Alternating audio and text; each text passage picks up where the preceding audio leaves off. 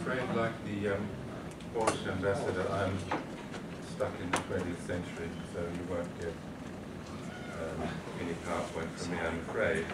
We'll at the same time break the first rule of good teaching as I understand it, and start with two anecdotes and a reading. The first anecdote, and my subject is of course how Russia deals with Europe. There's an old Chinese saying that the best approach to any target is to circle from afar. I'm going to start a long way off. Little luck, I'll get there. When Vladimir Putin first met Angela Merkel, he had a brief, he's always well briefed, that she disliked dogs. She came into his formal room in his residence outside Moscow, and within seconds his favorite Labrador, Connie, came in and nuzzled Mrs. Merkel's knee. That's number one. Number two, last year, in about March, the Russian Foreign Minister Sergei Lavrov came to Australia. He was en route to the South Pacific. And the then Australian Prime Minister, Australian Foreign Minister, Kevin Rudd, had a formal dinner for him in the Sydney Opera House. 20 or 30 guests. Beforehand, there was, in proper diplomatic practice, a coup de champagne. Mr. Rudd, Mr. Lavrov is offered a glass of champagne. Kevin Rudd takes a glass of champagne. Lavrov says, I would prefer whiskey. So the waiter is about to go, and Rudd puts his champagne glass back and says, I think I'll have a whiskey too. Waiter goes out and comes back, 2 glasses of whiskey on the rocks. And Lavrov says, without ice. And Rudd says, oh, I think I'll have it. So the waiter goes out again, comes back, whiskey without ice. And Lavrov says, I like soda water with no whiskey. And Rudd says, I'll have soda. It's true. It's true. And finally, that's an anecdote for you. The Russian style of diplomacy. And even though I have a very high regard for Kevin Rudd as a foreign minister and as a diplomat, the way he fell into that crude trap makes me squirm. And finally, this is a conversation. Tasmania, yes, I have been there. My new friend was a slightly inebriated middle-aged man called Igor, who had insisted I join him and his pal Boris at their table in the cozy cabin bar on the 4th floor of the hotel, the only floor with plenty of hot water. I am ethnologist, he said, so I have seen all those pygmies and crocodiles of yours in Tasmania. Very interesting. It was already a very Russian sort of conversation. What do you do? I'm a writer. Ah, do you have any great writers in Australia? Well, I said, without wanting to be too postmodern about what great means, yeah, well, we have Patrick White, for instance. I thought of mentioning Helen Garner, but decided against it under the circumstances. I have never heard of him, said Igor, quaffing an alarming amount of vodka from his glass in one gulp. Have you, buddy? Boris hadn't heard of White either. You see, the trouble with your country is there are no great Australians. Can you name one great Australian? Don Bradman, I wouldn't do. Nor would Kylie Minogue. Well, I began hoping some suitable name would pop into my head, but strangely enough, my mind was a blank. Surely someone in our history had been great. In Russia, we have lots of great writers, great poets, great scientists, and great ethnologists. My grandfather was a prince, by the way. Do you have princes? Well, no. Not as such, I said. Should I mention our Mary in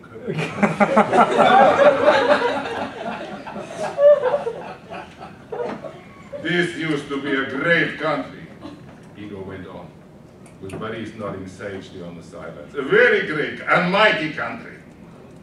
And now it is all in ruins. Now I have to get a visa to visit my own brother in Kiev. At this point he fell sound asleep and slumped sideways at a dangerous angle in his chair. Buddies pulled him upright, murmuring tenderly in his ear, "The most powerful nation on earth!" Igor said suddenly, returning with a burst of lucidity to the fray, "You cannot say that about Australia." No, you can't, I agreed. But do you think you're happier now than before? Before the collapse? No, what is there to feel happy about? We were great, we were powerful. Now I have to get visa to visit my own brother in Kiev. So I wanted to start with that because what we're dealing with here today is the Russian approach to international relations. And if you ask Russians to try to sum up their own country in one word, you'll get various responses. A common one is feudal, another is the Russian word krainosti, which means taking everything to extremes. But the most common one in my experience is the word velikaya. Russia is a great country. It's not an ordinary country. It can't be measured by ordinary measurements. What does greatness consist in? How would you define greatness? Well, Russians would say that they're a great power. And here we come back to the very interesting question of the language, because in Russian the word for great power is velikaya держава. And держава is a word which comes from the verb to seize. Держи его. Seize it. A great power is a power which has the ability to seize other countries and to hold them. Держать, that's what it means. So there's that notion of a great power. And in the Russian mind, I would submit to you, there are two types of countries. There are great countries, and there are the rest. There's an old Irish folk song that says, "'Twas England bade our wild geese go, that small nations might be free." The notion that small nations have a right to freedom clashes with the Russian notion which says that great powers have a right to influence the countries around them to secure their own legitimate security. There's an old Russian saying that says the only secure border has Russian soldiers on both sides.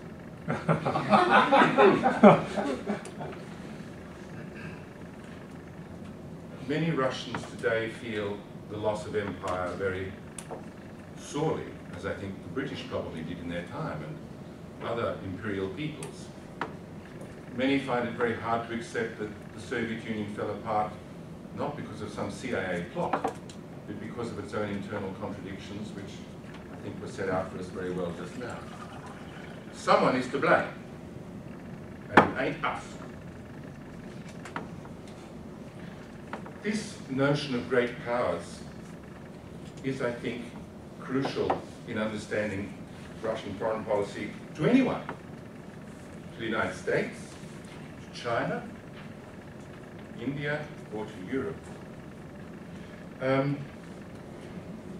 Second point, we had a very good introduction this morning to who is Vladimir Putin.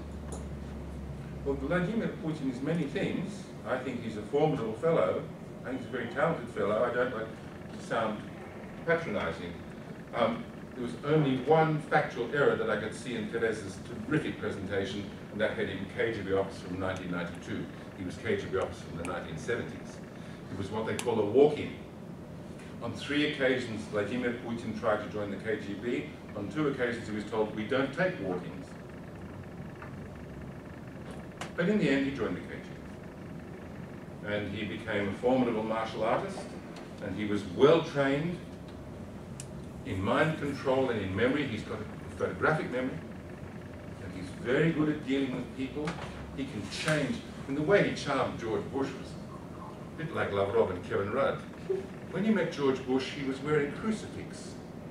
And George says, I see you're wearing a crucifix there, Vladimir. He said, yes, I want to tell you a story about that. Many years ago, I had a small dacha outside Leningrad. It caught fire. I was able to save. My wife was away at the time, my 2 daughters were there. I saved them. The following morning, I looked in the ruins, and there I found this crucifix, which belonged to my mother. And I've worn it ever since. And George Bush came away from that meeting saying, I've looked him in the eye and seen his soul.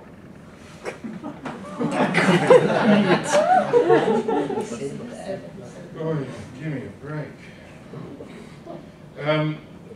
So Mr. Putin is a KGB officer. Very important to understand the distinction between the KGB, the CIA, and say Asia or ASIS.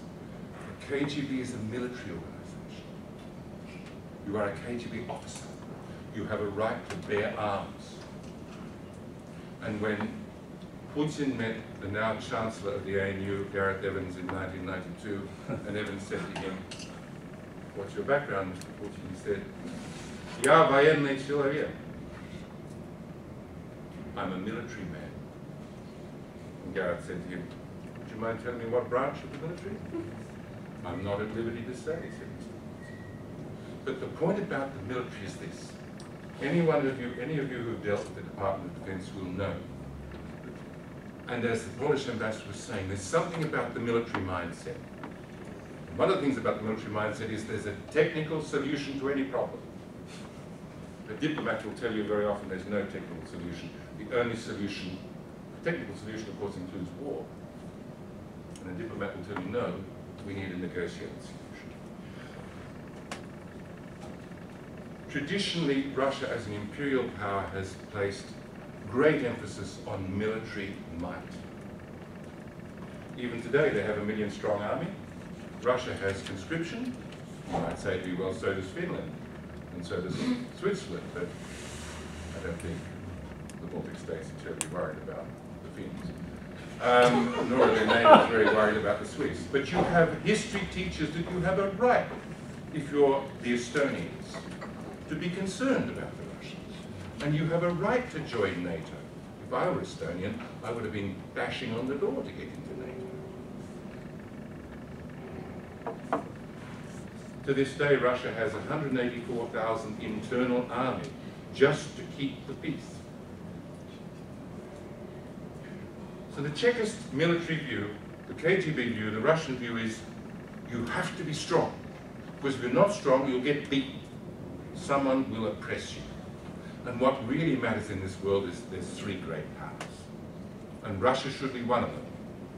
US, China, and Russia. And Mr. Putin came to power with a promise that he would restore Russia to greatness. But to some degree, of course, he has kept his promise. You don't need friends. Alexander III once famously said Russia doesn't need friends when it has its army and its navy. And Putin loves to quote Palmerston on the fact that countries have no permanent friends, only permanent interests. That really appeals to him. So it's against really that background that we look at how Russia deals with Europe. The Russian, one of the speakers today mentioned the Westphalian notion of diplomacy. One of these notions of 19th century diplomacy was that countries had legitimate spheres of interest. And Mr. Medvedev, when he was president, said that Russia has a sphere of privileged interest. What this really means is that Russia has a legitimate right to influence the policies of the countries on its periphery, if those policies impinge on Russian interests. And this is where you come up against a fundamental values clash between Russia on the one hand and Europe on the other. Russia stands for sovereignty of a great state. and the right to, let's not say interfere, to influence the policies of states around it, be it Georgia or Moldova, or perhaps Poland, or Kazakhstan. Obviously with the Chinese they're a bit too big to push around, so we'll leave them aside. And the European Union, of course, stands for groups of countries coming together, small countries, banding together to seek non-violent diplomatic solutions. If you look at Russian policy, you'll find that generally, unlike a small country like Australia, relatively small, they don't even give a tinker's curse about multilateral organizations. The G20, you know, the East Asian Summit. Too many countries, and they've all got the same power. An effective multilateral organization has a small number of countries that can actually achieve something. Not bootling little countries that chatter on about their rights. That's why Mr. Putin doesn't like to go to these meetings. He considers them a waste of time. So I would say to you that the core instincts of this man and the group of people around him, the number 2 man in Russia, Mr. Sechin, he's effectively number 2, served with the Russian military intelligence in Angola. He actually had a military role. He fought in the civil war in Angola. He's also a very talented, very effective man, but he shares with Putin this view that ultimately power comes from the barrel of a gun or from a Swiss bank account, and they would agree with Stalin. Very quotable, Mr. Stalin, who famously said, "How many divisions has the Pope?" You could argue that's an outmoded notion of power, but that's the notion they have. So I would say their core instincts are primacy of hard power, a strong sense of exceptionalism, and a sense of strategic entitlement. Well, that essentially brings us to Europe. For Moscow, Europe is really a set of small countries in decline, whereas Moscow has said that the wind of geopolitics is back in Russia's sails. And they have reason to think that way because Russia has between 6 and 25% of the globe's resources of almost everything. The exceptions of bauxite, rare earths, and uranium. They've got the rest. And if you know that fossil fuels are going to drive the world economy for some decades yet, and you're sitting on them, and the biggest international companies like ExxonMobil have to come to you to do a deal, then I think you've got a right to feel fairly confident that Russia may have its problems, but by comparison to, say, Europe, we're doing pretty well, thank you. It's quite clear when you look at Russian policy, they don't like to deal with Brussels. Better to divide and conquer. Pick the individual countries and try to induce them by whatever means to do what you want them to do.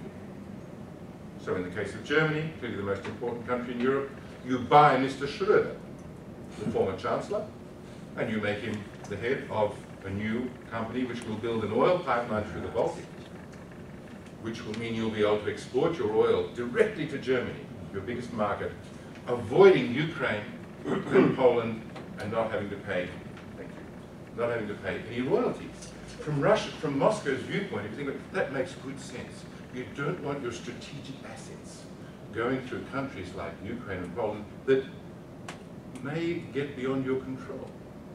Better to have a direct line through the Baltic to Germany. Russia also takes a focus on France and plays very, very well the French notions of French glory. And of course, have just had a very significant victory by persuading Mr. Depardieu to come and be the Minister of Culture of Mordovia, which is a province famous for its gulags. That's what you've got. Lots of gulags. So he's done very well there. That's a terrific coup, I would have thought. Fundamental problem is the values gap. The EU, as we've heard today, stands for certain values. Russia does not stand for these values. Russia stands for other values. It's not my job to say which set of values is more valid. But that they are different, you can be absolutely sure, and you saw it very graphically in the case of the Pussy Riot affair, where most Russians thought they got off lightly. Yeah. Most Russians believed they should have been punished much more severely than they were, whereas the bulk of Western public opinion was horrified. Come on, they went to a church for 30 or 40 seconds and staged, come on.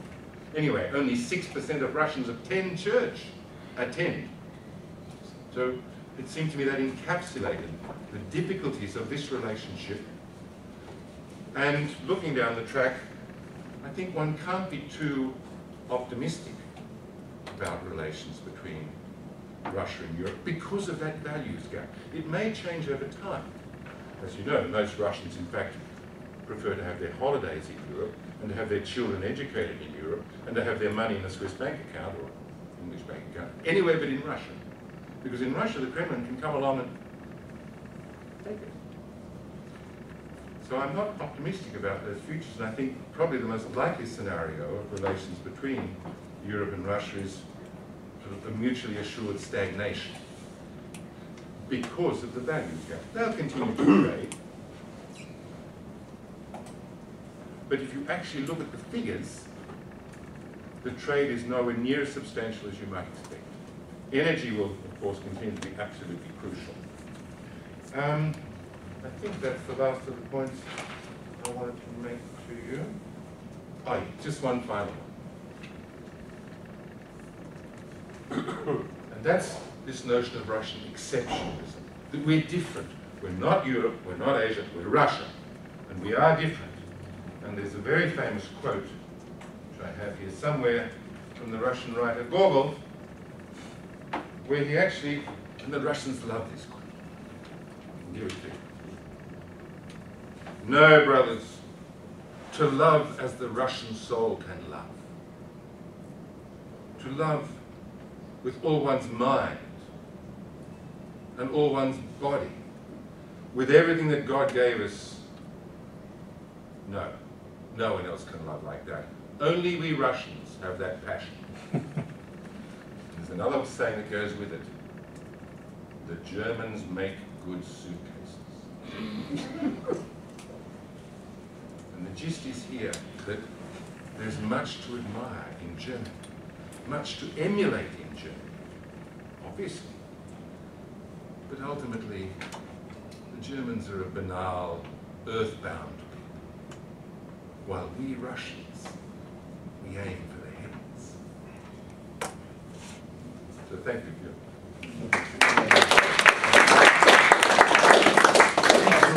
Both presenters again for very interesting, stimulating thoughts that they've shared with us. Questions, comments? Where's my partners? Oh, there they are. I've got one for each, actually. Basically, so just with, especially just the last half of what you were talking about there, with the current situation and stagnation, can you provide a list of resources or books that are possibly out there to read, look at for that information? Basically, right from back, you know, say from, I just found it fascinating and also very positive, but also very scary as well. But I'm just talking about, because when I did say earlier on that I believe that Russia is integral to the peace of the Middle East, but basically what you've been saying for the last 10 minutes, very fascinating. I'd just like to know where to get some of those resources from to read about that, if that's okay. Sure. Yeah, but there was a lot of, there's also, I don't know, I'm still processing it, so a lot of the things that were said. well, I wouldn't want to sound too negative. But it was good. As the Russians would say, things could be a lot worse. Yes. Someone has pointed out that in Russian terms, Mr. Putin is almost a liberal. In Russian terms. And some of the people around him, like the ex-ambassador to NATO in Brussels, Mr. Rogozin, who's now the defense minister, he's really scary. Yeah. Because he's completely cynical. and ambitious. So things could be far worse in Russia, and I happen to agree with you on the Middle East. The Russians like to say, it's somewhat of an exaggeration, that no global problem can be solved without them. Well, very often they actually don't want to take part. No. Once they've got a seat at the head table, sometimes they don't even turn up because they're in the club. But I think in the case of the Middle East, Russian involvement, I think it's recognized, Russian involvement is crucial.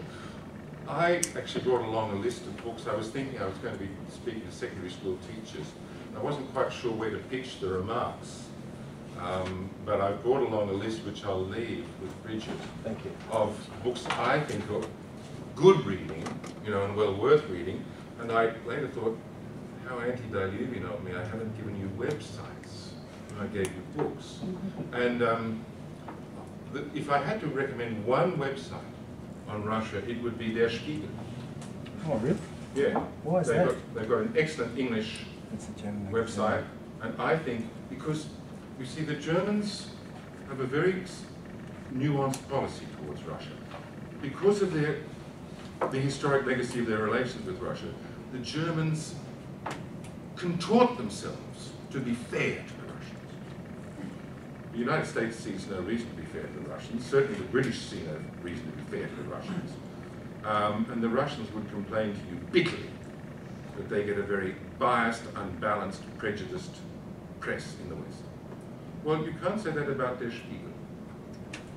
So I was thinking if I could recommend only one site to someone who wants to cover what's happening in Russia and get thoughtful, reflective commentary, which is actually trying very hard to be fair to the Russians, then I can only... The Guardian is very good. The English Guardian is very good. And Der Spiegel is really excellent. But I'll leave the list of books Good. with Bridget and ask her to copy them for everyone. And just on a secondary one, with the RUD, the dealings with RUD, well, I haven't dealt with many Russians, but the way, what I have learnt with dealing with Russians and for respect and things like that, that what RUD did, and I won't go on to about RUD, but wouldn't that transaction, that person, that was that politician, would look on him as being lower than a dog, basically. Oh, I don't think so. I suspect Lavrov is a real professional. But that's what I'm saying, is that to bring a person down to there, I would say... But he whopped him. Yeah, he outsmarted him. It was a brilliant move. Power It was an absolutely brilliant move. But there would be no way to counteract that. Yeah, I don't know Lavrov personally. I followed his career.